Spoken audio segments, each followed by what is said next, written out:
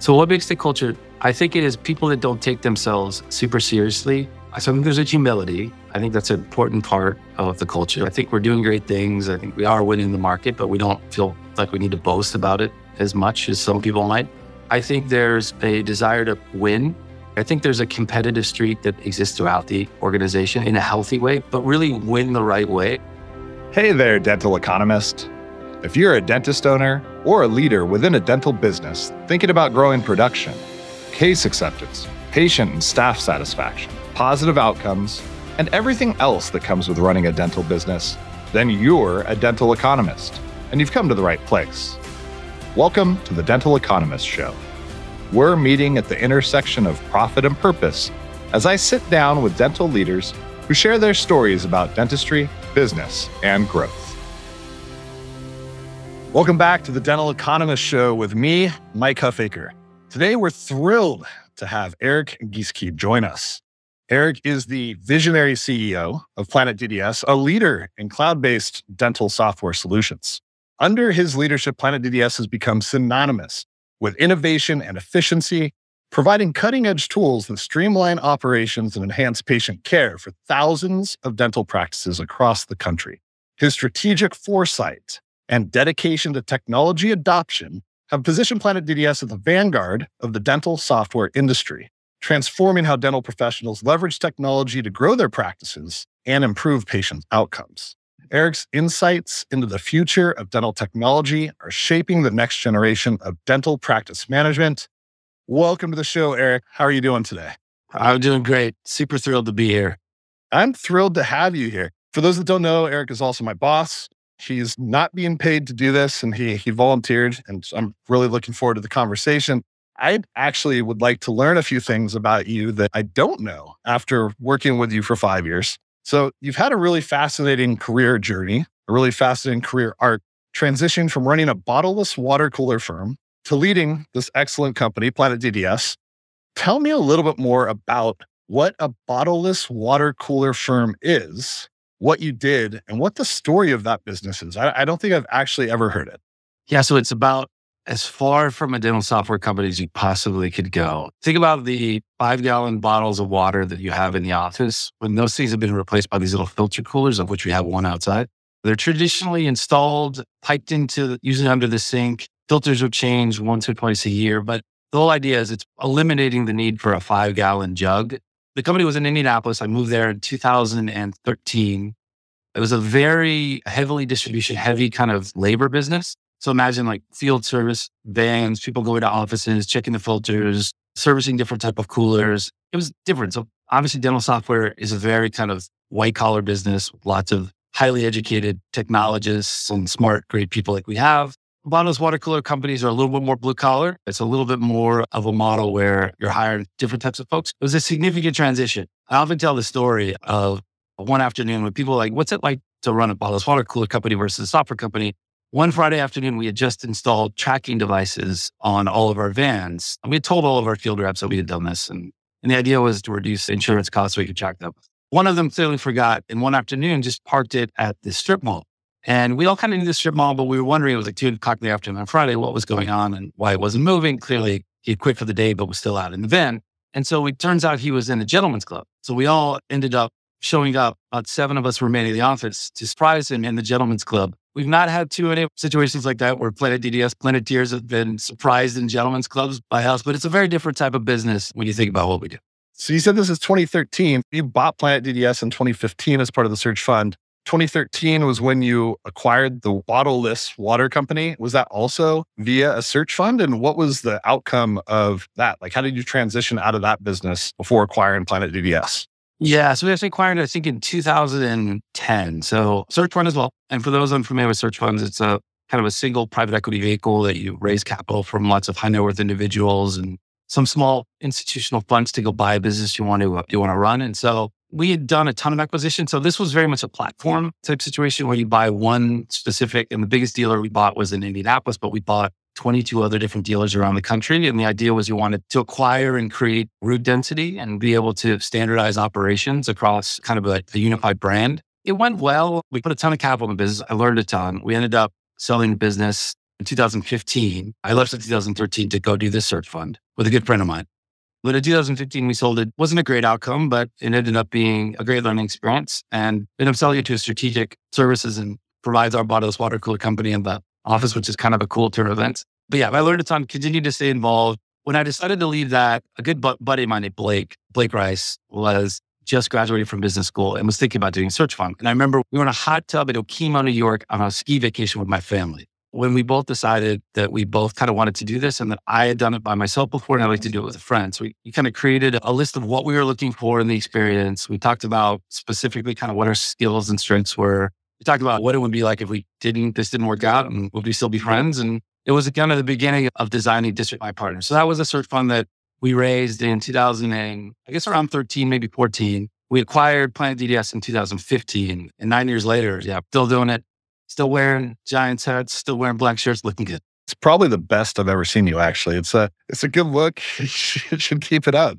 You know me, I'm consistent with my outfits, Mike. This might be what I wear for the next 2 years. It'll be a rebranding. It's fine. I'll ditch the hat. You can own that now moving forward. So you acquired Planet DDS in 2015. You end up owning this relatively small dental software company based in Southern California that had been founded a decade before, really. You know, there had been some kind of key wins already at that point. There were obviously a number of customers that were successful with the product. The team itself, I think I've heard you say in the 20s? Yeah, 25, 30 probably total, yep. So you and Blake, you show up, you now own this business. You've never been in dental before. You came from tracking trucks down to gentlemen clubs in the afternoon. And you're like, now we're going to be software guys. What was the biggest, maybe, learning curve for you? Was it the dental space? Was it the SaaS space? Was it tech? Was it because you had so many different areas that you needed to learn all of it? What was the biggest challenge? I think technology was the biggest. So I remember when we were first introduced to the business and somebody had brought up the term tech stack. I remember Blake kind of disappeared and started Googling tech stack because neither of us knew what that was. So I think dental is surprisingly complex. As you know, lots of vernacular, lots of things. Insurance it's all kind of animal, and there are lots of different, obviously, clinical and medical or dental type procedures that you need to be familiar with. But I think for us, it was definitely the tech piece. When you join, a software company and you're kind of not a software person and everyone else is, it's hard. It's hard for, you don't speak the language. It's hard for you to kind of, it's scary in some ways so there's so much institutional knowledge, not only from the customer product, but technology side that you don't have. You have to enter that situation with a tremendous amount of humility. You have to listen, you have to learn, you have to be curious, you have to trust. And so you have to build relationships to build that trust. So I would say both, but for me, the technology, because we are obviously mission critical software, as you know, better than anyone else. So dental groups and dental offices rely on us to do so much in their practice that, if the software isn't performing, that's a big problem. And so you're so beholden to people that not understanding the word tech stack that you can't really make an impact or fix things because you really don't understand anything for a while. So the technology was probably harder. Dental took longer to probably learn fully. And I wouldn't say I still probably completely understand all aspects of it, but the technology was the steepest learning curve. It's the thing we had to get smart about quickest. So about the same time Blake was running into an office and Googling tech stack, I was at my house Googling SaaS, roughly the same time period that I decided to get into technology as well. And I can totally appreciate everything you're saying. It is a different world. You mentioned that when you and Blake decided to buy the business, you kind of had that conversation, are we still going to like each other if it doesn't work out? Obviously it worked out. However, in the period of time, 2015 to 2019, while you guys were building the business before the Level Equity acquisition, was there any time when you were thinking like, maybe I'm not going to like this guy after this is all said and done? Do you have any like real tense, like kind of panic moments where you thought that it just wasn't going to work out? No, looking back, I think even the roles that we played, of which I think were critical to define, I think were super important and sometimes a cause of tension between us. Because I think you have two type A individuals, good friends who really want to do this to drive impact, obviously be involved. And sometimes, although we agreed on most things, there were very few times we didn't. I think there was getting into a groove a little bit about who was doing what. And he was mostly doing a lot of the outside stuff. So he was massively, successful with bringing on new DSOs we'd never brought on. And I was doing more of the operational piece, which helps. But yeah, there were times when we would probably question kind of some of the decisions we were making in ways that made for some uncomfortable lunches. But over time, we really learned, I think, how to work together in ways and trust each other and built that relationship with the investors and the board in a way that was helpful. And our friendship changed. Of course, I think it does when you work with somebody for 4 years in any ways, but we're still super close friends. I saw him just maybe a month ago. He's doing great. But there were never any situations where our friendship, I say, was kind of at risk. There were definitely some disagreements. And when you have two personalities and two strong leaders and strong leadership qualities, it's sometimes hard for that to work and you have to work through some things. But no, there was no blows were thrown, no escalated kind of voices or screaming, nothing like that. So it's become, I think, pretty clear now that Planet DDS is winning a lot of the DSO market, the multi-location group market. There's been some really fantastic traction in that space. We've got some really incredible customers that we have the honor and privilege of serving. At what point in those first few years did you recognize that it was going to be really important to sell to these multi-location groups? And you had told me a story about potentially not being able to sell to larger groups based off of an agreement that had taken place before with a licensing agreement. That to me sounded like it might have been a scary moment post you buying the business. Can you kind of talk a little bit about both those things?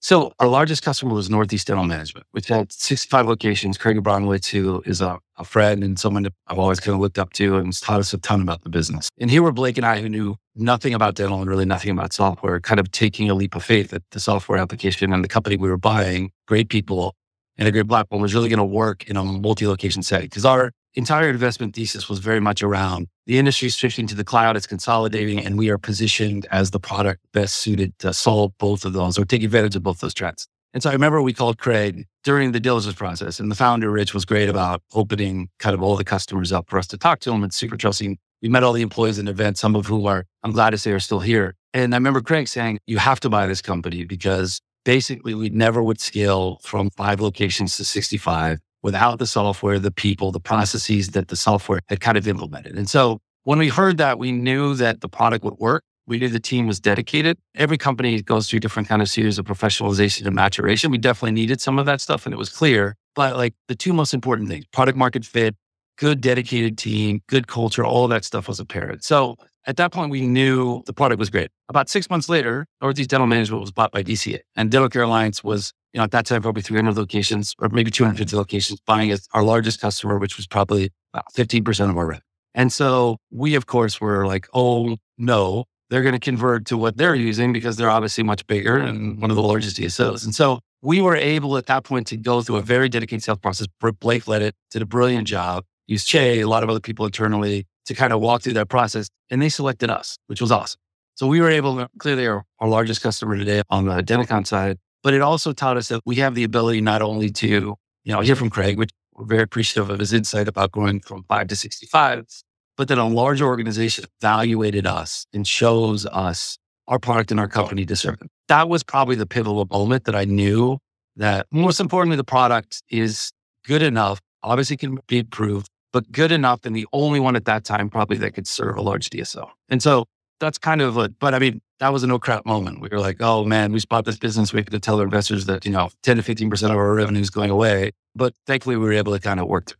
Yeah. So you look back at those times and shortly after you acquired the business, 2015, I would imagine a few hundred offices using the software at that point. Fast forward 10 years, 12,000 practices across the country using some product from Planet DDS, 350-ish employees now from the 25, 30 that were there a decade ago. Did at any point when you were embarking upon your search fund search, or when you had found Planet DDS, did you think that it had the potential to become what it is today?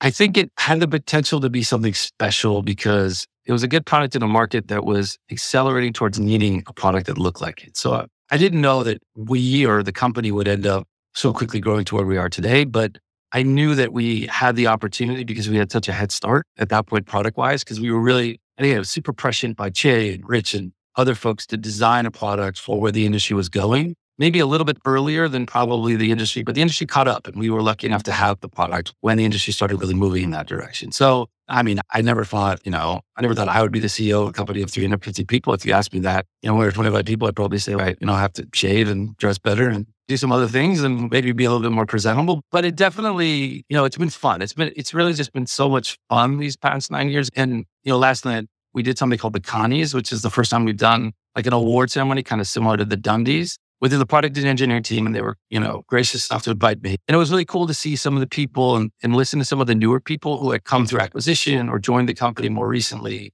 with a couple of drinks, stand up there and say, this is a special culture and everybody's really supportive and everybody cares. That's a hard thing to maintain, I think, when you go from 25 to 350. And I think that's the coolest thing of what we've done. And that's the thing I hope we never lose. We'll continue to scale, we'll grow. I think we'll continue to be successful. Obviously, you and I both believe that when you lose that connectivity or that engagement or that sense of like true culture, I think you end up losing some of what made you great. That was really cool to see. Even a lot of people I didn't really know or got to know, to see them go up on stage, accept their award for lots of different like joking things. I got best dressed, as I should. But to see people actually thank people and say, look, it's great. I've only been here 6 months, but this is a really cool culture and a really cool thing that we're building. Let's talk about that a little bit more, because I think it's been super important to you as long as I've known you. And while over the last 5 years that I've been around, I know that there's been even more focus probably in defining what the culture is. There was always a unique kind of special culture. I think you had the ability to articulate what it was better than most. You always place that emphasis on fun. It's got to be something that we enjoy doing. And I remember some of our initial one-on-ones, you're like, are you having fun? I'm like, oh, that's a question that's not often asked at the workplace, but cool. Yeah, yes, I am. So when you think about the culture of Planet DDS, what makes it unique? Maybe you can go into a little bit more detail and also share, as we do scale, as the company continues to get larger, what are some of the things that you need to do to protect that culture? Yeah, that's a great question. So what makes the culture? I think it is people that don't take themselves super seriously. So I think there's a humility. I think that's an important part of the culture. I think we're doing great things. I think we are winning the market, but we don't feel like we need to boast about it as much as some people might. I think there's a desire to win. I think there's a competitive streak that exists throughout the organization in a healthy way, but really win the right way. I know I've said that a couple of times. It's like you can go out and win at all costs. You can represent yourself and your software as something you don't do. I think we have the most probably high integrity sales team of any sales team I've ever seen. Credit to you for building that. And I think people generally like each other. I mean, it's odd in a company like this, and you can kind of see people come in and how they fit in. In the situations where we've had people that have left and haven't fit in, they kind of self-select out because they're not that they're not fun and they don't like fun, but they're not competitive. They're not as excited about the build as you and I are. And I think that really defines the culture. And the other thing a couple of people have said, it's nobody's mailing in. Everyone's willing to take a phone call. Another thing I heard last night is everybody's just available to help and super warm and welcoming for people. And I felt like everyone was the same way when I joined. And I think that's something that's persisted. How do you maintain that? I think that's a really good question. I think you hire great people. I think you hire great people in leadership positions that value that because, I knew everybody when we were 25, 30 people. Now I don't know everybody at the company. I haven't met everybody at the company personally. And so finding people that reflect those values in the leadership team, executive team, and all the way down, like that's really critical. And you find people that not only value that through the hiring process, which I think is critical, but hard, you continuously probe and evaluate and test that through conversations you have with people. And it's not like the skip level one-on-ones that you have, but it's like when you grab somebody to happy hour and you're like, hey, how's it going? You having a good time? Like same question I maybe asked you about having fun. And you can sense in those conversations the people who are really bought into what we're doing, really enjoy being here and are just real kind of like our people in that way. Yeah. You mentioned people being available and willing to help. Nobody hides. Like when things hit the fan, if you will, which bound to happen occasionally, everyone is front and center. They're all willing to take the calls and jump in and have the conversations and meet with the appropriate customers. 5 o'clock in the morning, 11 o'clock at night. How many Teams chats have we been on at 10:30 and there's 15 people on there all trying to solve a problem? Nobody disappears. And I think that's a real strong self-fulfilling culture that nobody wants to let each other down in a way that creates a sense of accountability because people, they want to be there. They respect the people they work with. They're excited about the build, but they don't want to disappear because disappearing feels uncomfortable. And that's the sign of a good culture. When you think about kind of your progression from 2015, 2016 to now as a CEO, what was something that you think you just did really well at the initial part of you acquiring Planet DDS that allowed for the foundation to be laid to grow to where we are today? And what's different about what you have to be great at today in order to continue to guide this company? I think what we did is hire great people. But you were obviously first hire we did after level, and obviously one of our best hires, and super thrilled and appreciative to be working with you as a friend too. So I think that's the key thing for when we first joined, it was figuring out the areas of impact that you can make. So when you join a company as an outsider, right? When you buy a company, I use the analogy of you're a foreign organism in a host body, and the host body is constantly trying to reject you, size you up. This guy doesn't know what tech stack is. Like, it's not real. So I think you have to show the ability to make change quickly. And there are things that we all have different skills. My skill is not technology or dental, but there are things we could do, clean up our ticketing system. We had a bunch of outstanding support tickets. So let's find the better application. Let's put processes in place to make the customer experience better. And if you do that quickly, then people are like, okay, maybe this guy, can actually do something here. And so that was find the key wins early and build the credibility, have a tremendous amount of humility, listen, understand that the people at the company have been working here know a ton more than you do. Respect that, listen to it, involve them in decision-making, like all that stuff is critical. And then the next phase is like building the right leadership team. That's where you came in, other people come in, and that evolves over time. And like me as a CEO and all leaders have to evolve as the company evolves in order to be effective. But I think that was the second phase. It's like starting to really build the executive team in ways, and some of those executive teams change. But I think that's the next phase that you do. Now, like we're starting to get to a point where a CEO's job becomes more around strategy, becomes more around communication, alignment.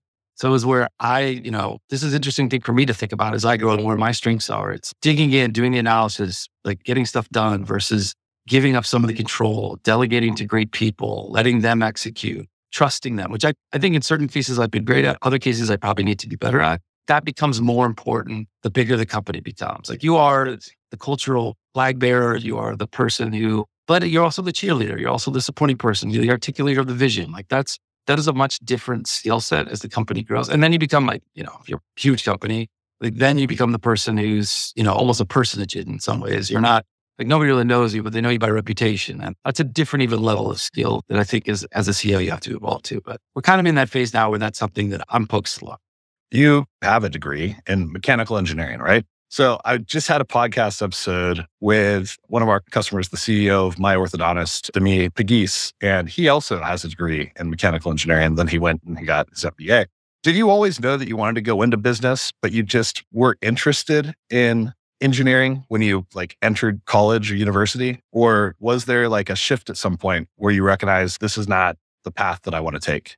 So I knew so we come from a family of engineers, and my dad's a nuclear engineer. And so he basically bribed all of his children to get an engineering degree with a car that none of us got.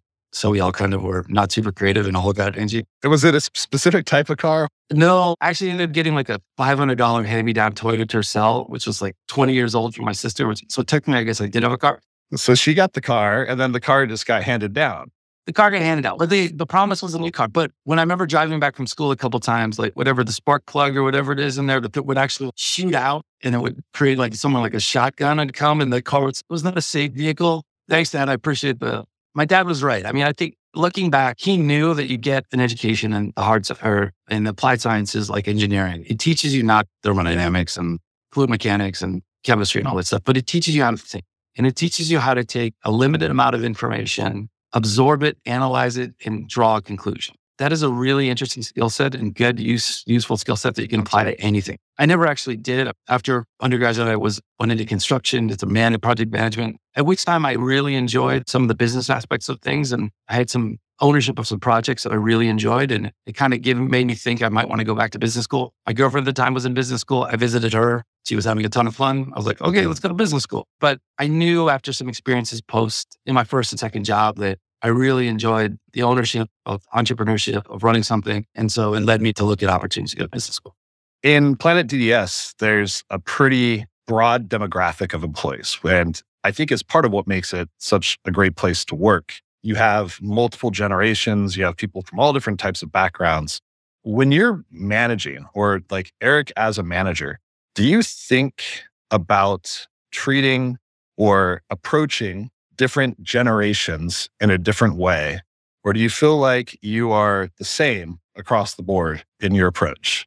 I mean, we talked about leading for results, and that we've gone through that where you have to flex your style based on the motivation and ability of the person you're trying to lead or manage. I think they're definitely from a generational perspective, there's a difference. I think we've all probably seen it. I've worked with Gen X, Gen Z, whatever. There's definitely a need for more feedback, a need for more interaction, a need for them in that generation to feel like they belong to something and they're connected in ways that the work doesn't always just provide, in ways that I think the older generation, if we put ourselves in the older generation, now maybe me, maybe not you. I mean, I think the relationships that you build in those type of things, like we play hoops every Thursday with a lot of younger engineers here. I think that's fun. I enjoy it because it keeps me not in shape. You're on IR, aren't you? Didn't you get put on the injured report? Yeah, the ham is still, we might hoop today. We got a happy hour after this. We might get a little run in before the happy hour. But it is, I think that they enjoy, we have a cool office, we have a brewery downstairs, we have a coffee shop, there's a basketball court right on campus. So like those things are important, I think, to that generation, because it's not just work. It's like work, particularly post-COVID, becomes a source of a lot of your social interaction.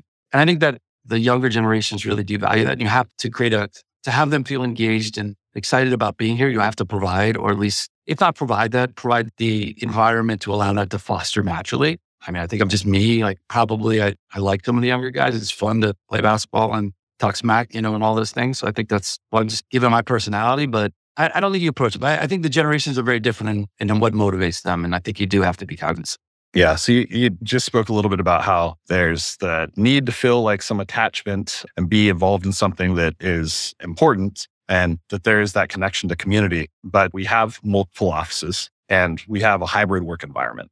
Why is that important to you? In today's day and age, there are still many companies out there that are fully distributed, and there's many that are also fully back in the office. What's your perspective on what is gained or lost as a result of those workplace changes? I think it's hard to go from where we were to completely back in the office. If you do, like, you will pay a penalty around great people who are self-motivated and super accountable, that just don't want to sit in traffic. And I don't think that the world is necessary. But I do feel like, and this is unfortunate, because we've hired people all over the country during COVID, like everyone did, and they can't come in an office. I think they're missing a connectivity to the culture. They're missing the event we did last night with the Connies. Like they're missing the basketball and the happy hour. There's an element, I think work has a couple of purposes, obviously monetary to be able to survive. You have the purpose in the work, but you have the connection to people that I think is what make cultures important and make people happy with work. And I think for those people that are fully or virtual, even the people that I talked to last night who I don't get to see that often, they're missing that. One person, as an accepted speech, I can't remember who it was, thanked all the animals in his yard that visit him during the day. If he could come in the office a couple of days a week, there's no doubt in my mind he would. And I think that connectivity is important. It's not just the water cooler talk. It's not the osmosis of information, which I think people talk about. It's like feeling part of something. To feel part of something, there's a need for human interaction that isn't solved by teams, isn't solved by, other types of technology. You have to spend time with people, I think. Yeah, I've been thinking about it more too. You can't replace the number of spontaneous engagements that you get with somebody throughout the day with teams remotely. It's just impossible, because teams remotely is scheduled. Everything is scheduled. And so it's not even necessarily water cooler talk. It's, I had this idea. I wanted to go run this by Che. I think this is cool. I give up on that notion if Che's not 2 offices down. And then maybe a great idea never gets spawned, because it's not worth scheduling the appointment, finding the time, looking at the calendars. And so I think that there's a huge element of that becomes really beneficial when you're in a workplace with your colleagues. And I think a lot of people are feeling that too. Maybe I'm just selling it to myself still. No, I think you're right. I think the most pushback you've seen from people is when there's a 5-day return to work policy and some areas about that. Most people we've gone kind of, obviously in the policy is within a certain radius, you have to come in 2 days a week. I think there were some grumblings initially. There might still be some grumblings I just don't hear about from some people, but I think most people have appreciated it. You can't force people to be on a schedule. Lives have changed. You can't force people to sit in traffic for an hour, 2 hours a day, back and forth. Like we figured out a way to work remotely, fully during a period of COVID. We can figure out a way to get some flexibility. So look, it's towards the end of 2024. Interest rates finally for the first time just got dropped, just were reduced a bit. Here's the dental economist in me coming out with my questions for you. But when you're looking at just kind of a high level of the industry, the Planet DDS business, however you want to frame it, and you pull out your crystal ball and make a prognosis for what you think is going to be happening over the next 12 to 18 months, what people are going to be focusing on, and how the industry is going to be evolving as a result. Like, what do you think are the things that are the levers that are going to be pulled here? I think interest rates will drop. I think acquisitions will resume. I think there are enough financial sponsors or private equity funds that are committed. And I think more and more are showing interest in committing, that their platform approach is going to require them to grow. And in an industry where you have 150,000 dentists, you're not going to suddenly have 180,000 dental offices because the population grows at a certain rate. The only way to kind of do that is fundamentally through either being more efficient and same-store growth, which we hear all the time right now, or it's acquire and grow platforms. And I think that will start to pick up again. I think we're starting to see a little bit more of a tipping point when it comes to acceleration to the cloud. You and I mentioned this before we were talking. We were having conversations where it felt like people would come to us whenever they had done a lot of research and soul searching around maybe having to move to a cloud solution. Now it feels like there's a little bit more of an opportunity where people are willing to listen to us about the benefits of being in the cloud, which suggests to me like there's a little bit more of a timetable and need to get to. I think enough people have lived in the situation where they have, we're just going to do 4 or 5 PMS and solutions. And then at the end, you realize how hard that is to grow and maintain. And training, centralized, all the things we talk about so much that I think that's starting to flip a little bit more and people are starting to realize that being on one solution, although hard, and we're working very hard to make it less hard, is like a really good place to be from a growth, operational, and profitability standpoint. I think that's going to continue to accelerate. I think, it's interesting. I think you're going to start to see more experimentation around different healthcare delivery models. Obviously, Pacific Dental Service is doing something very interesting. I think other large DSS will probably take a look at that and decide whether or not they want to move into other specialties outside of dental. Walmart, I think, is picking back up and trying that again, it sounds like. So I think you'll see some evolution in that as well. Hopefully, I think AI is going to continue to be super interesting. Obviously, lots of people we know raised a ton of capital and are talking about some really interesting things. And us as the system of record or practice management software, I think can help deliver some of the results of that in ways that people will adopt more quickly. And so I think that'll be a trend you'll continue to see evolve and become more standardized as opposed to, hey, what is AI? And let me try it out. And this is cool. And I think as more patients start to be used to AI, it's going to potentially over time be part of a traditional patient experience, in which case AI might have to exist for objectivity to be perceived. And then it might be more of, hey, everyone's going to have AI. There's a lot of interesting things happening there. But I think we've seen it's not a recession-proof industry. Definitely there's been some rationalization happening in the industry in the last 2 years, like people closing underperforming offices, people not being as acquisitive because capital is not as cheap. But most of our customers seem to be doing fairly well and continuing to grow and continue to try to find ways to platform to grow. So I think there are bright days ahead for dental. What do you think about, you said that you think M&A will pick up again. Do you think we'll see more of the larger groups or mid-market groups, 20 to 50 to 100, acquiring another 20 to 50 to 100? Because it seems like a lot of the M&A that was taking place previously, there was a couple of those big transactions that happened when Smile Brands acquired Midwest, when Sunrava, with Western acquired Mid-Atlantic. Like those were big organizations acquiring other large organizations. Prior to that, it felt that it was predominantly like, hey, we have a group of 5 or 10 under LOI. Do you think you'll see like larger merging of bigger groups, or do you think it will continue to be kind of add-on roll-up style over time? I think you'll see distressed purchases of large groups. It's harder with larger groups, I think, when interest rates are high because you have to, most of the smaller groups, you're benefiting from multiple expansion where you're buying at a certain multiple and your platform is traded at a certain multiple. So it's hard. As long as money is reasonably priced, you can do that and stack. When you start buying the larger platforms, you're having to pay a premium for them. And so I don't know if that's really going to happen until interest rates really drop a lot again. And there's a real desire to want to grow in that way. I don't know. But I do think the people that I talk to, our customers who are large, are always talking about bringing larger platforms on because I think that's an exciting way to grow. It's fun. Like you can, suddenly become 1,000 location DSO through a couple of strokes of a pen. But we haven't seen that happen as much as I thought, particularly even when interest rates were low. I think as interest rate drops again, you'll start to see more of that. There's a lot of capital right now in the market. There's a ton of private equity funds who have a desire to grow. They tell us this all the time. I just think cost of capital makes the hurdle that much higher. And probably the big DSOs who are well-run and super profitable and growing, they're probably going to wait until, valuations change or improve again before thinking of combining with a larger platform. But that would be my guess. It's always to our benefit when M&A is taking place because we have so many customers that are the acquirers. But I think one of the side benefits that we're going to end up receiving from the higher interest rate environment is the recognition that to add value to your group, you actually do need to standardize. And then the option to centralize requires standardization because there was that kind of big arbitrage play where it was just acquiring the solos or the independent practices at that discounted rate that you could almost immediately turn into a higher valuation of that EBITDA. And we're seeing definitely kind of the shift where people are recognizing, to your point with the same store growth, And so I think that might be one of these tailwinds that is actually a result of the higher interest rate environment.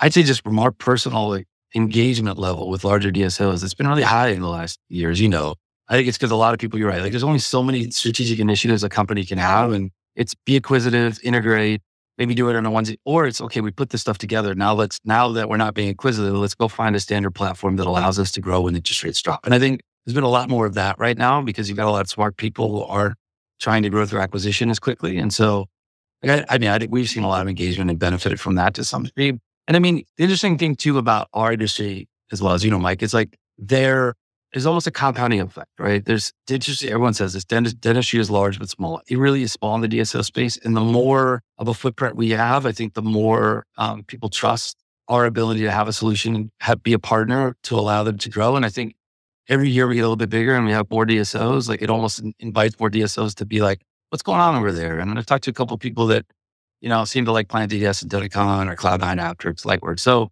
I think that piece has started to help accelerate us a little bit, at least our opportunities to have people look at the software. And I see that continuing as well.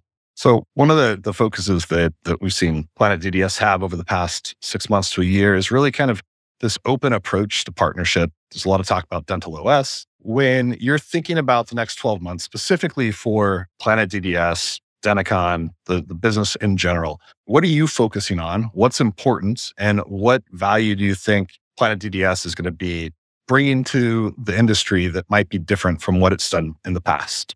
Aside from us obviously being world-class in implementation, because switching software is still really hard. And I don't think we really cracked that nut in terms of making it easy for people to do. It's still perceived, and probably rightfully so, as a hard initiative. I think you nailed it. From a product perspective, there's a lot, just in the last probably 18 months, a lot of companies that are doing very cool things around RCM in particular, standardization of data, things like that we don't want our customers not to be able to take advantage. So we're an operating system in OS, we're a platform, we're committed to it. The idea being is we want to expose as much information, work with as many people as we can, such that if they're solving these really innovative RCM problems, our users and customers can consume the output of those solutions and be able to make the actual operations of a dental office much more streamlined. So like that, I think we'll continue to see that. There's so many cool companies that are doing really cool stuff, particularly on eligibility and back-end claim submission. And it's really kind of exciting to do that. The only way that really works, I think, in a meaningful way is that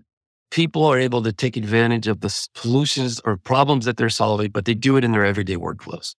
We've seen this again and again. If somebody has to leave Denticon to do something else, it makes it very hard for them to do that consistently. If the solution that they provide is actually displayed in a workflow within Denticon, we find that people will use it consistently. And so we want our partners to take advantage of that. We want the industry to take advantage of that. We want to be the platform that allows people to take advantage. So I know that you're always looking to continually learn and grow. You tell me about all the books you read all the time. Like every week, it's a new book recommendation. Now, one of the things I appreciated about you, and probably the first 2 years that I was working with you, is I had a one-on-one at some point, and I was talking about, I haven't done this before. I'm going to give this a shot. Sounds like a good idea. And you're like, listen, man, I Google too. It's okay. And I was like, you know what? I appreciate the recognition that you don't need to know everything at all times. And it's okay to go out and find the answers to problems that you haven't solved before and do something new and different. When you think about your continued progression as a CEO, where do you go to learn? How do you find out about new things? And what's your approach there? Twitter. No. X. Come on now. X. That's right. I think there's some people you follow on there, particularly some very thought leaders and luminaries. And we went to SaaStr recently, where you can kind of see what other people are doing, how they're thinking about things from a technology perspective, AI within our own product suite, as terms of ways that we can serve our customers better, not just from a Denticon product perspective, but using some of our software applications, I think is really critical. How are people thinking about productizing AI in their products from a vertical software perspective is massively interesting. So I think it's mostly online, specific people that guide information to you in those ways. I think that's so right. And I was actually just thinking about this the other day, as there was something I didn't know either. I was having a conversation with somebody. I think it's fun if you don't know the end. And it's over time, if you figure it out consistently enough, if you build the confidence in your ability to figure it out. And that's the cool thing too. Go try it. If it fails, it's not the end of the world. We'll go try something else. But don't be overly committed, dogmatic to your opinions and ideas. Let the data drive kind of what the solution is. But hell, just try anything. On the marketing side, and we've tried so much stuff in the last 18 months, some of which has been great, most of which has actually been great, some of which has been abject failure, which we won't do again. But that's the fun time to learn, right? That's what makes this exciting day in and day out, which never makes me wake up in the morning being like, crap, I got to go to work. Because every day there's a new problem and you can work with great people that want to solve it. But I think it's okay.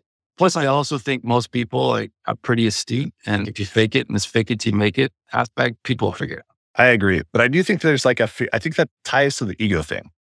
If you're afraid because of your ego to admit that you don't know how to do something, then it just creates more problems for yourself over time. So you definitely have created an environment where it's okay to be like, I just don't know. And I'll figure this out, or I'll find somebody smarter than me to figure this out or help us end up doing it. Well, the things that we are doing in a software company are things that other people have done. So just go ask somebody. It's like, how do you solve this problem? Your ego doesn't need to get in the way. Like, we don't have to have all the answers. We can go find people who do and then try them out. The best part of this entire podcast recording is I can get off this once we wrap here in just a few minutes. And I can tell Mehmet that you were calling a lot of his efforts abject failures. Just a couple of, it's what I'm talking about too. I say that with pride, and I think you would too. We're not failing at some things. We're not pushing the envelope. We're not trying. Failure is not something to be ashamed of. Not failing and not doing enough it's boring. That's where competition, that's where you lose the innovation game. Like, you're not trying to do cool stuff, some of which will inevitably not work. Then you're not working. That's a great spot to end this. So I appreciate you coming on the Dental Economist Show. I'm really grateful that you came up with the name of the show too. It's fantastic. Thank you, Eric. Appreciate your time. We'll have to do this again in the future. This has been a ton of fun. And I think it's great. Like I've always said, this is an example of experimenting and trying something that I think is really taken off. Every time I see it on LinkedIn or I listen to one of these things, it's really good. Proud to see kind of how it's flourished. And you've given Joe Rogan a run for his money. Don't quit Planet DDS and be a full-time podcaster, because it's getting quite good. We've got a ways to go for that to occur. I don't know. The 18 to 25 male business-focused demographic in Ireland, I think you're killing it. That's right. All right. Well, hey, thank you so much for coming on, and we'll do it again. Awesome. Thanks, Mike. The Dental Economist Show is brought to you by Planet DDS, home of Dental OS. To find out more about how cloud-based dental software by Planet DDS helps unleash dentists and their staff to focus on patient care, visit www.planetdds.com. Stay tuned for upcoming episodes by following wherever you listen to podcasts. And thank you for listening.